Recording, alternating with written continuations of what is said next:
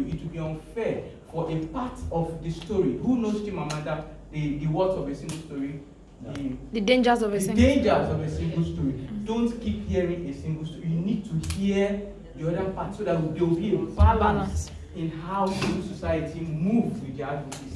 And that, I think, is part of why. So even if my views on some may be popular, but my views on some may not be that popular, but the idea of it being presented is so that the hefty intellectuals in the room, the hefty activists in the room, will be able to now contextualize what is being said, and we come up with a very intelligent front that will make our movement have more impact and also affect more people positively. And that is why, by way of introduction, I want to say thank you for allowing me to speak for these few minutes here today.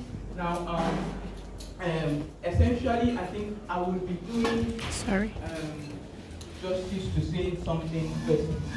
We don't use the word that we have a Soot bill. Let me start from the beginning to say, if you're all aware, we have what we call the extraction issues, all that are under the exclusive list, and they are not under the concurrent list. Do you understand what I mean? Which makes it almost impossible for local level intervention. Yes. So what did Rivers State do?